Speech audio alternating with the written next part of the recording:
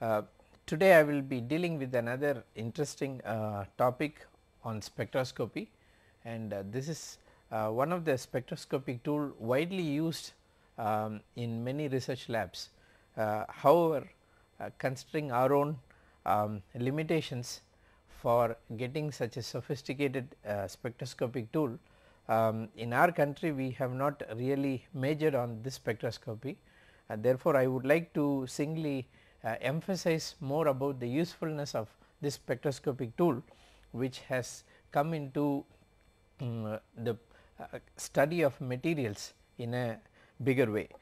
This is popularly called as X-ray absorption spectroscopy, and this is also complementary to whatever information that we are getting from X-ray photoelectron spectroscopy, which we have seen in the previous lecture, where we have highlighted that XPS spectroscopy is or XPS spectra is a very good surface analysis tool, where up to 10 nanometer thick surfaces can be studied in greater detail, talks about the impurities that can happen in the surface, and then how we can probe the different metal ions that are present, and also on the characteristic X-ray that is coming out. Therefore, XPS is a very good analytical tool, but today what we are going to see is a absorption phenomena which has been used very nicely to explore unusual oxidation states. So, in this lecture I will give you some principles about how X-ray absorption spectroscopy can be understood, and then little bit on the instrumentation, and I will take one particular group of oxide and do a thorough study on how we can use excess information for analyzing a particular perovskite compound. As you would see, the incident rays that are falling on a sample actually is undergoing a lot of change. One is you can get scattered X-rays from the sample, or we can get fluorescent X-rays which are used for X-ray fluorescence spectroscopy, or we can get photoelectrons. The light can also be transmitted, but not in the same magnitude of that of the incident ray, and therefore, we can try to map the intensity ratio as a function of mu x, and x is your thickness and mu is your absorption coefficient. So, if your sample is sufficiently thin, it is possible even to map the transmitted X-rays, and the phenomena that is happening when X-rays are absorbed by the sample. It can either come out as a photoelectron or as a Auger electron, and then a fluorescent photon. So, from the way we harvest the secondary processes that happen due to the interaction between the material and the incident X-rays, we can categorize different sort of spectroscopies. In the last lecture I showed the same view graph, where I characterized two important techniques. One is based on electron spectroscopies and one based on ion spectroscopies. Especially I talked to you about Auger electron and discussed to you in detail about X-ray photoelectron spectroscopy, gave you some idea about RBS, which is specially used to look at epitaxial layers and how the thin films are growing as single crystals. Also, I told what this X-ray photoelectron spectroscopy is. Basically, this is reflecting a photoelectric effect, and this simple photoelectric effect can be transformed or exploited to analyze and quantify several chemical reactions, and there we looked at what this photoelectric process is. The ejected photoelectron is what we are trying to map, and in the process you also have the Auger electron that is coming out from here. Now, to draw a parallel between XAS and XPS, I just want to make some comments. One is core holes are created anyway when a core electron is actually knocked out, and therefore, by ionization it can happen, and that forms the basis for X-ray photoelectron spectroscopy. Core holes are created by ionization by the incident X-rays, and therefore those are called as X-ray photoelectron spectroscopy, and core holes are formed by excitation of electron, which forms the basis for the X-ray absorption spectroscopy. So, in both cases XPS and XS, we can say that the final states are highly unstable and the core hole decays by non-radiant process. One is either a Auger relaxation, which ends up in a Auger electron spectroscopy, or by radiant X-ray emission process, which is called as X-ray emission spectroscopy. So, this X-ray emission spectroscopy is actually a secondary phenomena that goes along with XS, whereas AES is a secondary phenomena that happens because of XPS. So, in some sense both have a parallel. So, when we talk about XS, we also take into consideration X-ray emission that is coming out. To make things look simpler, how do we get this absorption spectra? We can say that there is a beam of different wavelength. You can use any sort of a wavelength, and this beam source is actually incident on the radiation, and now the electron is actually absorbs energy, and it can go to any of the bound states or to any of the states near to the continuum, that is the vacuum level, or it can go into the vacuum level, and depending on that then we can try to populate those regions selectively, and then the transmitted radiation can be mapped, and this is what comes out as a absorption spectra, which we can try to analyze. Now, there are two things that we need to have in mind. One thing is, when in X-ray absorption spectroscopy, if we have a core electron which is excited into unoccupied atomic or molecular orbitals above the Fermi level, then XS can be divided into two regimes. One, we can call this as X-ray absorption fine structure, or we can call this as extended X-ray absorption fine structure when the outgoing electron is well above the ionization continuum. But if it is somewhere in the bound states, for example, we talk about a 2p going to 3D level or 2p to 4D level, then we talk about bound states and low energy resonances in the continuum. So, either of this can happen. As you see from this view graph, electron is knocked out and it is actually going above the Fermi level, but it is not actually going into the continuum. So, this is one of the bound states, and depending on that, you will get a typical characteristic feature of X-ray, which will tell what sort of excitations are possible. In this case, you can see nitrogen is absorbed on nickel 100, and when it is glued or to the surface, when it is adsorbed to the surface, then you get a clear reflection for a 2 pi interaction, and this is a typical excess peak that you would get for nitrogen 1s to 2 pi transition, 2 pi star transition. We will come to this issue in example. So, just to map what are all the different studies that we can do in XS, we can actually talk about a pre-edge, which is which can be characterized here as X-ray absorption near edge structures, XANES, and this is what is the region where you can actually map the information that you are getting. In fact, you would get several features around this edge. So, this is what you call it as X-ray absorption near edge structure, and this is the region where you actually play around for X-ray absorption spectroscopy. I will tell you what sort of peaks that you can get out of this, and this is the region where you have the transitions happening between 1s to n plus 1 p level, or it could be p to n plus 1 d level. So, this region actually takes care of such bound states, and this is the region where you can talk about the pre-H. And if we are talking about 1s electron knocked out of the continuum, or if the knocked out electron is well within the continuum, then you talk about the extended X-ray absorption fine structure.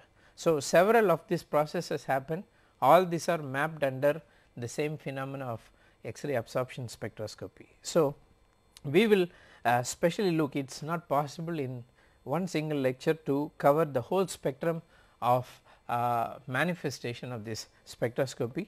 So, I would like to take some interest to talk about different things that can happen in this H. That is why it is called as H spectroscopy, and this H is actually attached to the sort of excitations that can happen.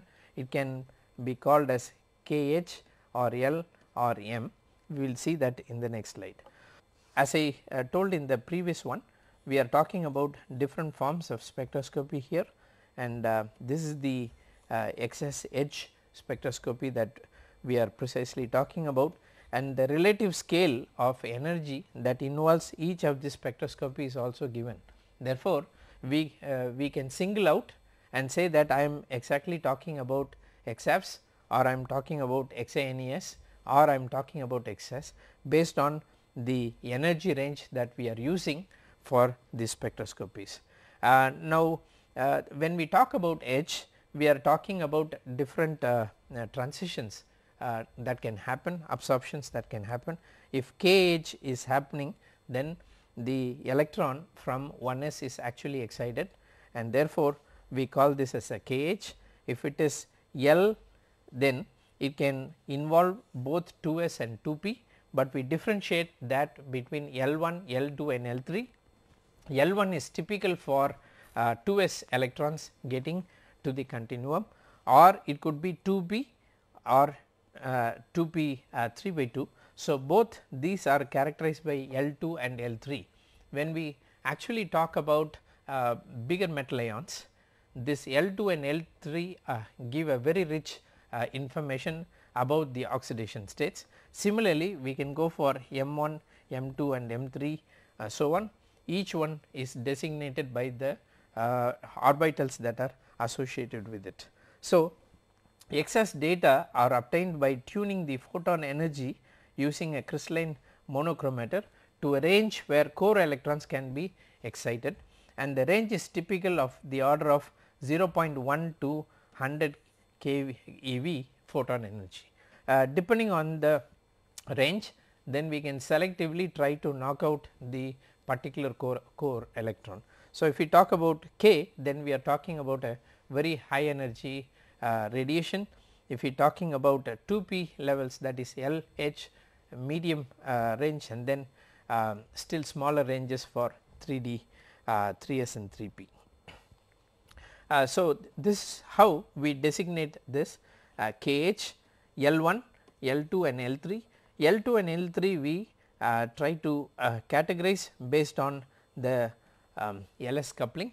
So, if your transition is from P to D or S to P, then your L is equal to 1 and this 1 can couple with either S is equal to half or S is equal to 0, and depending on that you will actually get this half or 3 by 2, which is nothing but your LS coupling. So, based on this you can get L2 and L3. Always we can remember as a notation L3, we always talk about 3 by 2. It is easy to remember that way. L2 is half. So, L2 L3 edges are nothing but two states from the same transition resulting out of the spin orbit coupling. Typically, if you look at X-ray map, XS mapping, you can see a sharp edge for K, and this is for L1, this is for L2 and this is for L3, and as you would see here, L3 always comes at higher energy compared to L2. So, in a typical spectra of XS, your higher energy spectra will always be associated with L3, and the low energy peak will be associated with L2. And there are other things that happen apart from the H, where you have for example, this platinum tetracyano complex, where you see additional features that are coming, and these are called the near edge fine structure due to excess, and this peak comes from a constructive interference and this peak comes from destructive interference. So, these fine structures can give us idea about the local coordination and other informations about bonding and the nearest neighbor occupancy and so on. So, this is also a very useful tool that is being probed. Now, where is XAS becoming more crucial and more sophisticated? As I mentioned to you, the way we produce X-rays are very typical. We use filament to get electrons which will knock at a particular target, which is copper, molybdenum or any particular metal, and when it strikes, characteristic X-ray comes out of it, which we categorize as K alpha or K beta radiation. But in synchrotron radiation or in XAS, we actually get a high energy X-ray and not the conventional one that we generate in our usual lab practices. What we do here is get the same X-ray, and this X-ray is actually confined to a ring, and in this ring we try to boost the speed of this electron such a way it is a accelerated electron which will X-ray beam which will actually come out, and that will collide with your material to have a very selective excitations made. So, what we are trying to do is generate the same X-ray as that of the lab experiments, but we are trying to accelerate in a confined space. So, this is your conventional X-ray machine. X-ray comes, it interacts with your material and then it goes to the detector. In synchrotron source, we actually try to boost the speed of the electron, and then the X-rays are X-ray beam is actually brought out with a greater force. So, one of this can selectively go and hit. So, when it is actually spinning at different points, you can collect the X-ray beam. Therefore, this is called a synchrotron, because in one space you can have many stations where you can try to get it with the different centrifugal inclination. At different tangents you can try to get the source output, and as a result we can study from one synchrotron source many experiments parallelly. So, this is that way a very sophisticated instrumentation, and just to show you, one of the major facilities is in Germany, it is called DESI, and there is another one is called BESI in Berlin, and DESI is in Hamburg. As you would see here, it is more of a consortium, it is not a single man's property. Most of the research institutes, foundations including government, they pitch in to sustain such a major facility. Therefore, this is not a simple stuff. Definition of a synchrotron, we can take it from here. When high energy particles are in rapid motion, including electrons, they are forced to travel in a curved path by a magnetic field, which we call it as booster, and then synchrotron radiation is thus produced. We will look at bird's eye view of one synchrotron facility which is there. This is your linear accelerator. I will also show a animation in the next slide. This linear accelerator actually pumps in X-ray, which is actually getting boosted here with a magnetic coil, and then on gaining momentum this will actually go into the outer sphere, and then from here at different points you can actually collect this fast moving X-rays, and these are the substations. These are your substations where you can bring any of your instrument. If you are only interested in analyzing a particular sample, you can try to do that, or if you want a deposition chamber also to be transported, you are free to come and house your equipment here, study for a particular time, and then you can take it back. So, therefore, this is more of a central facility confined in a very large space, and many laboratories can be housed together, and the output is actually shared by everyone at the same time. So, therefore, it is a very sophisticated structure, and the dimension of this synchrotron facility is quite huge. We will look at one of the slide to understand this. We will see a short animation on what this facility will look like, and this is the inner side of the advanced light source, where you can see the inner core actually is generating X-ray from a linear accelerator, which is boosted up by the booster rings, and the booster rings are those which are having magnetic field, and once it comes out to the periphery, then it can actually go through several substations where this accelerated X-rays can be used, and this is how the booster actually works. And once it comes out, then it can be monochromatized and it can interact with the material, giving many informations that is needed, not just on the spectroscopy. In fact, even imaging of structures can be used using this map. Having seen the sophistication that is involved in this, I should also mention to you that this is a very selective facility that is available across the world, and here is a list of all the synchrotron radiation facilities that is available. It is also called as advanced light source, and as you would see here, many countries are really competing in this field. What is important to notice is the circumference of the synchrotron radiation source that we can look for in terms of meters, and then the energy that is generated.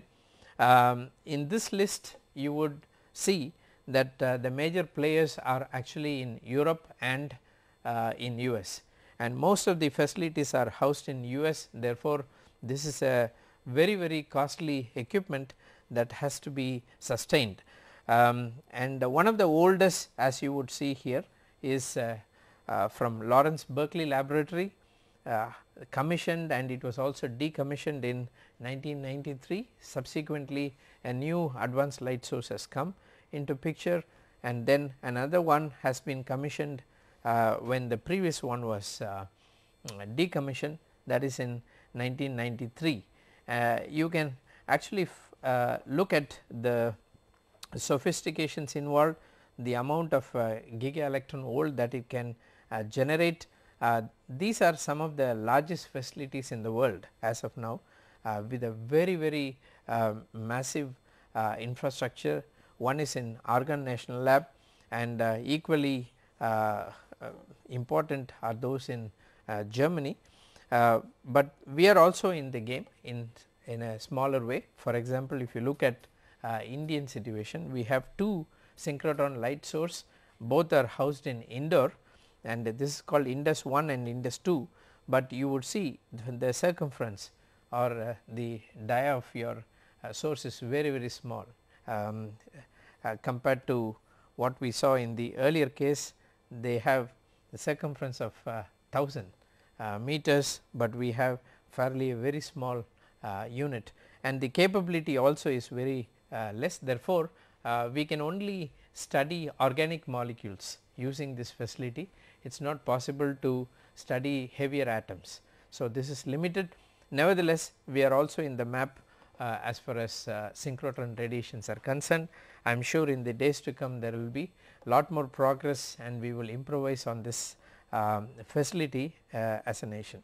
So, this just to give you some idea about how these are localized, and there are also programs in our own country where we tie up with this advanced light source. Especially our country encourages lot of projects which can be returned to Trieste in Italy, where there is a synchrotron facility. So, it is possible for those who are looking for this spectroscopy to make a proposal and go and do a time bound research. But what we should also understand is that if you are really looking for in situ experiments, then we need to take the whole equipment and attach it to the beamline to study this. Most of the reactions that are done is all in situ, it is not ex situ. So, therefore, it is a very sophisticated way of looking at it. Now, let us look at the spectral features of this study and then understand a little bit about what we can learn. In the simplest case, that of a cupric, that is copper 2 complex, the 2p to 3d transition actually produces a 2p5 3d10 final state. So, when an electron is actually removed from 2p5, then what really happens to that? The 2p5 core actually which is created in the transition, this has a orbital angular momentum and which couples with the spin angular momentum. Therefore, it produces two states, j is equal to 3 by 2 and j is equal to 2 half state, and this actually comes out as a x-axis peak, which we call it as L2 and L3H. So, the intensities also are almost of the same order. These states are directly observable in the LH spectrum as the two main peaks. So, whenever we talk about LH spectra using x-axis, we are talking about L3 and L2, that is actually coming from a transition of p to d or s to p orbital. So, as we move across the periodic table, especially from copper, you go down go on the left side across the period, then you will see we create additional holes in the metal 3d orbitals. Let us take the case of iron, which is a low spin, and in low spin it is actually iron 3 is T2G5 Eg0, and therefore, this is your ground state, and in T2G5 Eg0 resulting in transitions to the T2G and EG sigma sets. Therefore, there are two possible final states that can happen when you are actually promoting a 2p electron through to either of these 3d orbitals.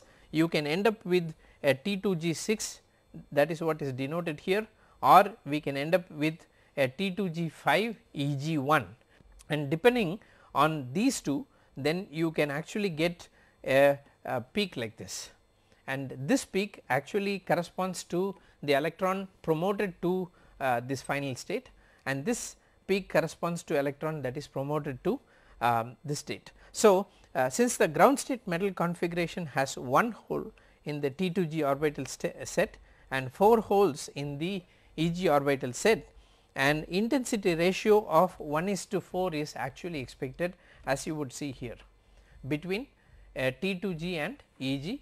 Depending on the number of holes, the intensity of the peak also would vary in the ratio 1:4, but it is not always true. What will happen is this does not D6 excited state will further split in energy due to DD electron repulsion. As a result, you would see a much more complicated or a split pattern of these two peaks. So, these two peaks need to be analyzed rather more carefully, because there are other things that would compound with these structures. So, if you single out just the LH spectral component and try to look at it especially for complexes with a metal center, then your Tanabe-Sugano diagram will help you simulate theoretically how many LH spectrum can originate. As you would see here, you go from lower energy to higher energies region, the spectral features actually becomes more complicated. Therefore, more and more transitions are expected when you go to higher regions, and that is what you see here. Other factors like P, D, electron repulsion, spin orbit coupling, all this has to be considered when you try to simulate all the possible LH spectral components that are there. So, for ferric system, if you consider, there are theoretically there are 252 initial states and 1260 possible final states are possible together with the final LH spectrum. But what you would find here, despite all this possible state, it has been established that the low spin ferric system, the lowest energy peak is due to the transition to the T2G hole, and a more intense higher energy peak is that to the unoccupied EG orbitals. So, although there are several states possible, selectively these two states predominate over the other contributions which can actually be mapped, and you can see that from the L3H. Although there are split patterns, then you will be able to resolve which one is due to T2G and which one is due to EG. So, there are two things that we need to understand. Within L3 there will be two peak which will correspond to excitation to T2G or EG, and then you also have the L2. So, both this come into picture when we look at the excess. For a complex like this, which is a hexacyano iron 3 complex, you would see for a low spin this first peak corresponds to transition to T2G, and the second peak actually corresponds to EG, and then the third peak corresponds to the M level, that is your pi star. So, this is for L3 and this is for L2, and similarly for other transition metals you can see this is a inner sphere complex and this is a outer sphere complex, and in both cases you would see the spectral features are actually different. I will take one example from our own work on perovskite manganites and try to see how we have resolved some of the fundamental interactions that are happening within the unit cell using XS as a tool. As you know, perovskite manganites show interesting properties both in terms of magnetism and electrical conductivity, and this actually comes from a phenomena called double exchange, where you have from Mn3 the Eg electron actually goes to Mn4 plus Eg shell which is unoccupied. As a result, when this is actually transferring to the Mn4 plus core, and if it is ferromagnetically aligned to the localized T2G electrons, then this will actually become Mn3 plus because the electron has come here, and in the process this Mn3 will actually become Mn4.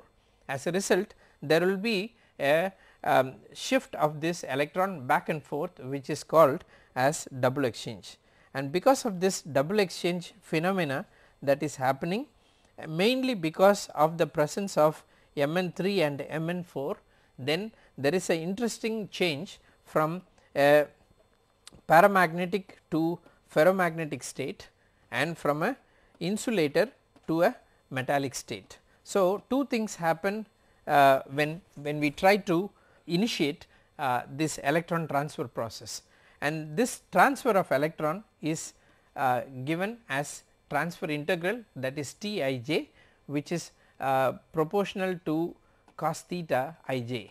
So, this cos theta ij is nothing but the angle that is made between these two ion cores. So, if this is going to be 180, then the transfer integral is going to be at its maximum.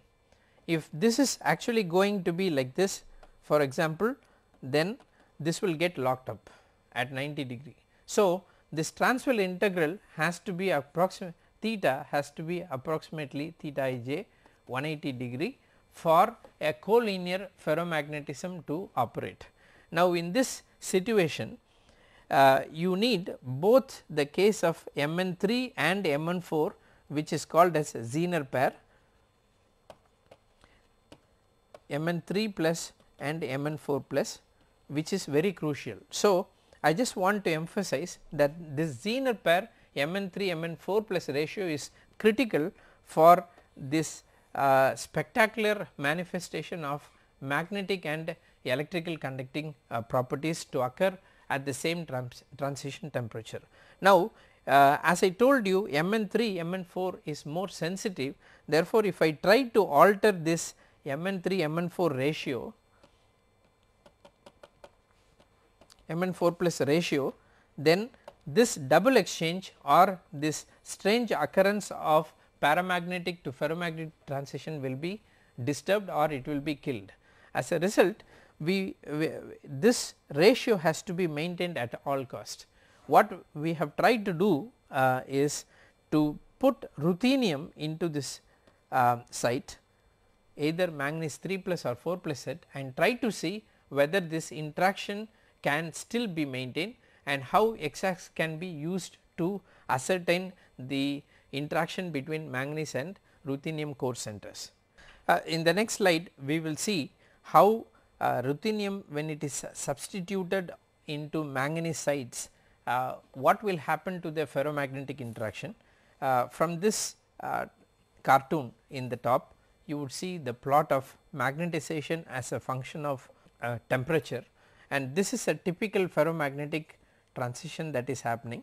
And during this transition, if you keep on adding ruthenium, as I told you, Mn3 plus Mn4 plus ordering is very important, and if little amount of Mn4 plus is also reduced, then immediately it will spoil the double exchange phenomena. And you can clearly see that the more ruthenium that is doped, the lesser the ferromagnetic transition, and the ferromagnetic transition is decreasing to lower temperature from room temperature.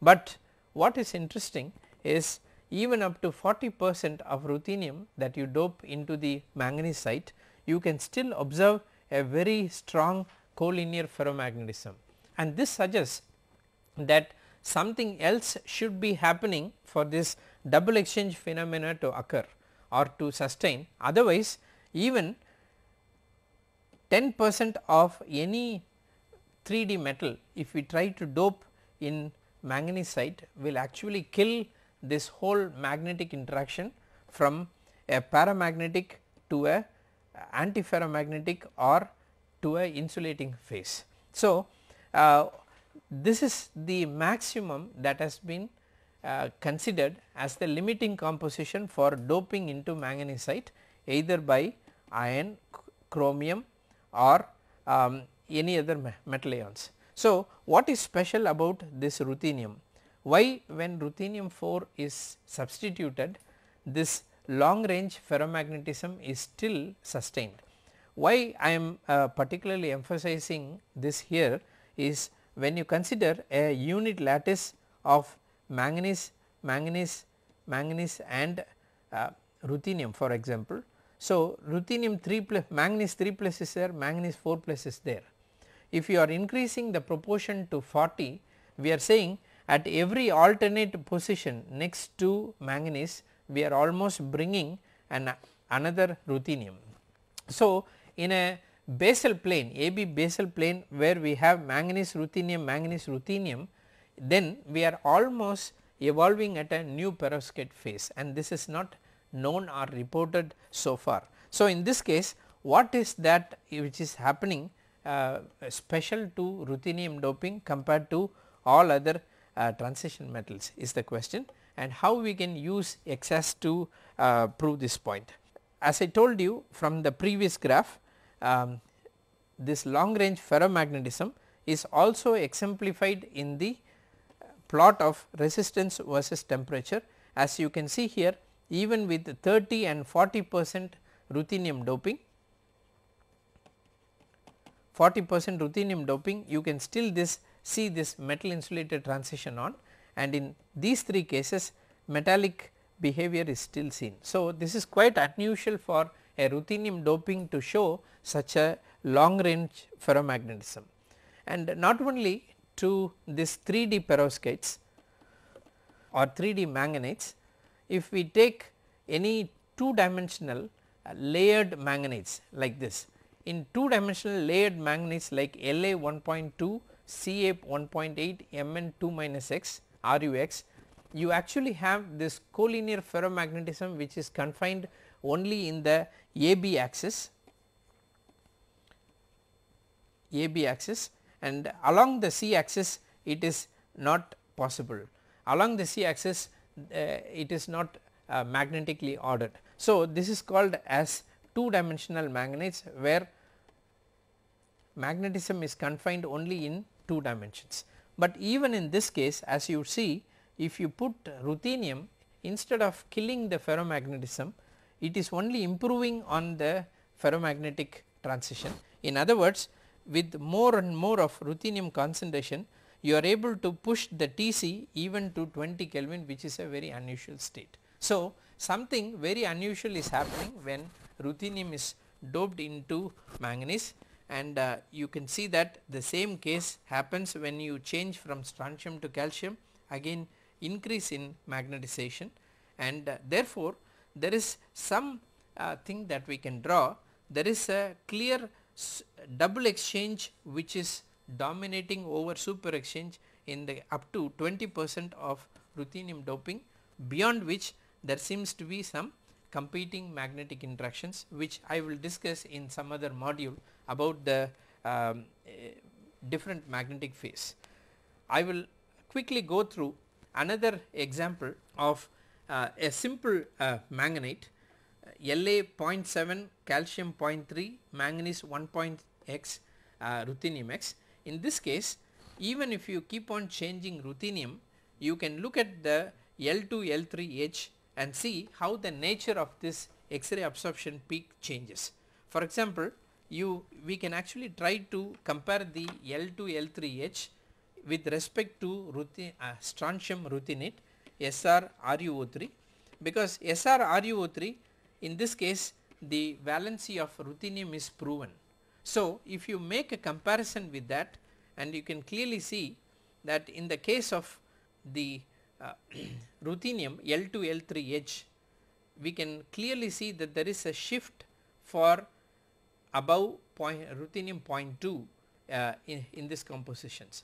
So, therefore, the ruthenium valency seems to be varying somewhere from 4 plus to some other valency, which is actually contributing to stabilizing the ferromagnetic interaction. And as you see here, the solid lines represent L3 and the open circles represent L2, and L2 is actually shifted. L2 is supposed to come here in the lower energies, L2 is supposed to come somewhere here, but it is purposely pushed here so that there is a comparison between L2 and L3 edges are made. So, what we see from this curve is that there is some issue that is significantly happening with the ruthenium oxidation state. Now, let us take another example of SrRuO3. As I told you, in SrRuO3, which is the parent compound, ruthenium is in 4 plus. Therefore, instead of doping ruthenium into manganite, we can now do a reverse doping where we put manganese into a known ruthenium oxide. So, in that case also you would see this is a ferromagnetic metal, whereas SrMnO3 is a antiferromagnetic insulator. Now, if you keep on doping manganese into ruthenium, you would see that there is a very strong ferromagnetic signal there. Even up to 70% we can see a ferromagnetic transition that is happening. There is a sustained Tc. This is very unusual. So, there is something happening not only in ruthenium, there is something happening in manganese also. So, what is that which is stabilizing ferromagnetism between ruthenium and manganese centers? This is what we can probe, and I am just listing out some of the parameters from the magnetic study. Tc, as you can see, because it is a broad transition, we can try to derivatize the curve and take the Tc. Even up to 50% of manganese doping, we still see a very clear Curie temperature, that is ferromagnetic ordering, and although the Tc is dropping, nevertheless it is not becoming non-magnetic. Now, to probe this, let us take the case of manganese L23 spectra, and if we look at the L2H and the L3H, L3H seems to be going through a very different feature compared to L2, and therefore if we carefully probe this, as you increase the concentration of manganese in strontium ruthenate, this particular C peak is actually growing in strength than B. So we can say that as we increase the concentration of manganese, then something is happening to the oxidation state of manganese. It may be either 3 or it should be 4, and that is why this particular intensity has grown very significantly compared to position B. And now let us take the same L23H for manganese core and try to compare this equiatomic composition, that is 50-50 of ruthenium and manganese, and make comparison between MnO2 and LiMn2O4. You can clearly see that this 50-50 composition is resembling more of LiMn2O4 compared to MnO2, because in MnO2 you actually have Mn only in 3+ state, whereas LiMn2O4 is a solid state battery material, it is a electrolyte, it is a electrode, and in this case manganese is present both in 3 and 4 state. So what we can say at this stage is, when manganese is doped into ruthenium or ruthenates, manganese is undergoing a mixed valence state similar to what we saw in ruthenium substituted manganites. Now let us go one more step and try to map the ruthenium L23 spectra carefully for all these substitutions as a function of x. As you see here, this x is equal to 0 is SrRuO3, and once you go up to 0.5 you can clearly see that there is a shift in the H for both L2 and L3, and also this L3 peak intensity is growing in intensity. So that clearly says that there is a shift in the ruthenium valence. So instead of 4+ ruthenium, there seems to be a shift to higher valence state, because the shift is more towards higher energy.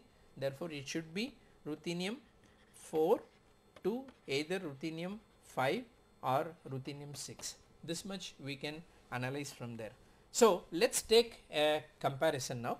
We will compare it with SrRuO3, which is 4+ state, and here is another well known SR4RU2O9, which actually shows ruthenium in 5+ state.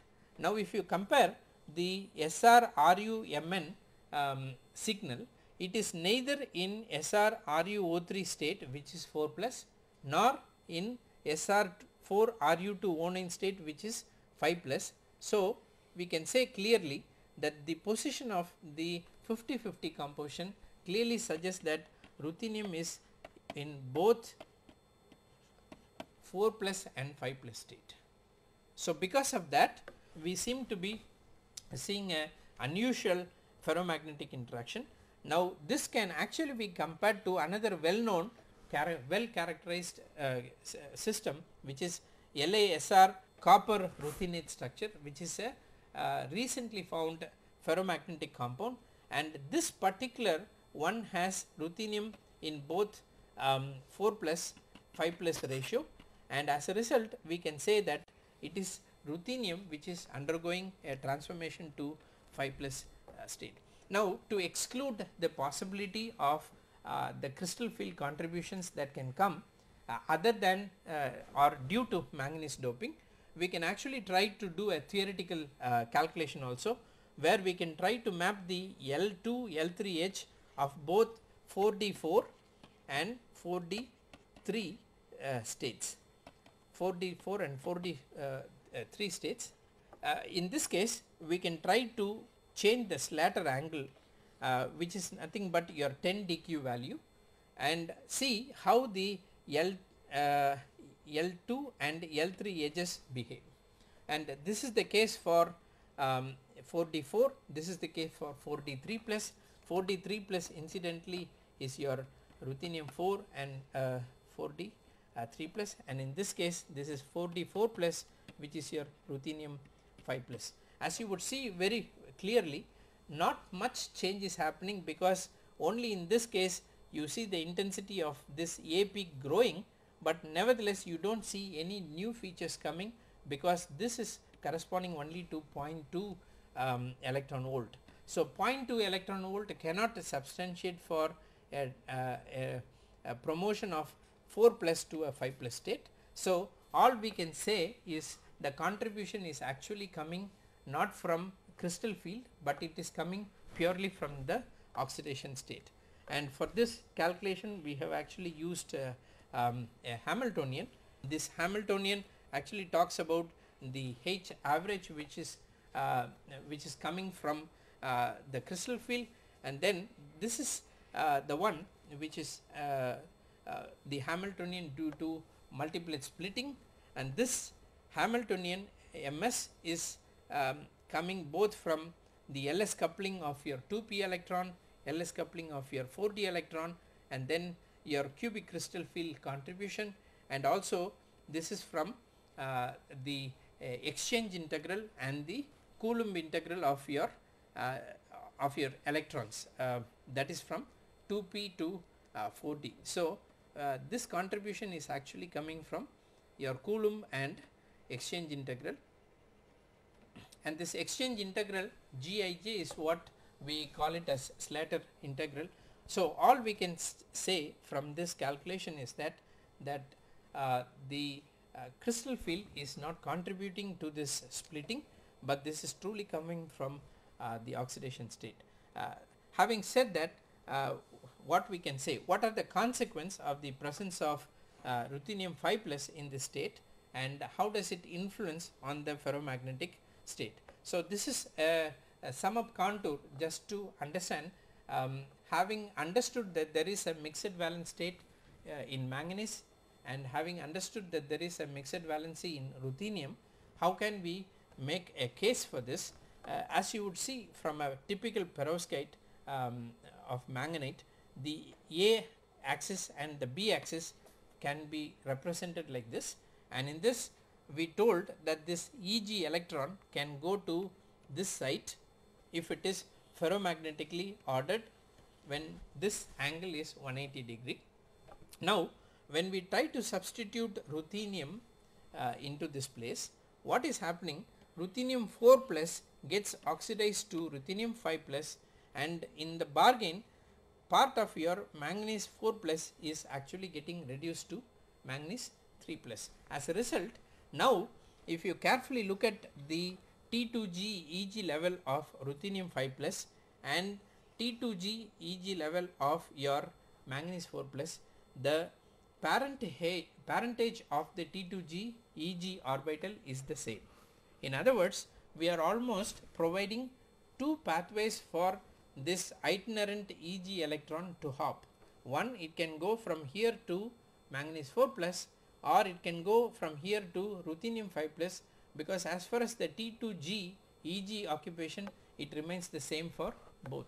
As a result, even if you are going to substitute ruthenium to the order of 50%, you still can see a ferromagnetic ordering because of the isoelectronic configuration. Not only that, the coupled manganese 3,4 has a size which is comparable to that of manganese 4,5, and also both have a comparable redox potential.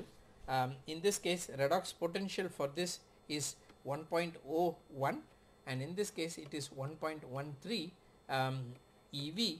Therefore, because of the matching redox potential, whenever you try to put ruthenium 4 plus into manganese, immediately it promotes to ruthenium 5 plus. So even though ruthenium 4 plus is getting reduced to manganese 3 plus, you are almost creating another site for this electron hopping to occur.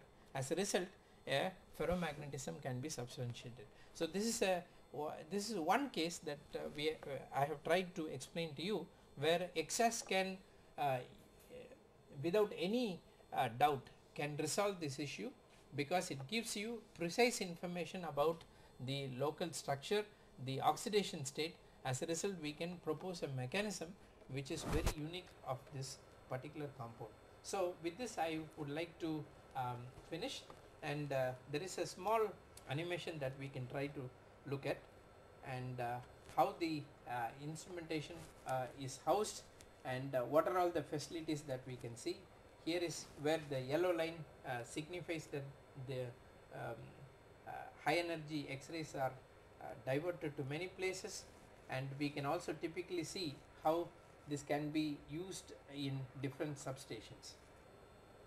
And these are the many beam lengths that we see in this advanced light source.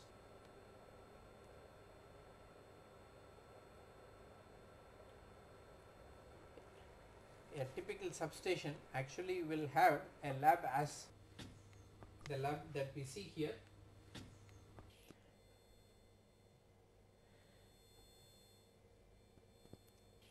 And not only we can look at the spectroscopy, as you would see in this particular lab which is using ALS source, we actually have a scanning tunneling microscopy which is being conducted, and this is specially on an isolated carbon nanotube. And here is a person working on carbon nanotubes, and the images are being seen here.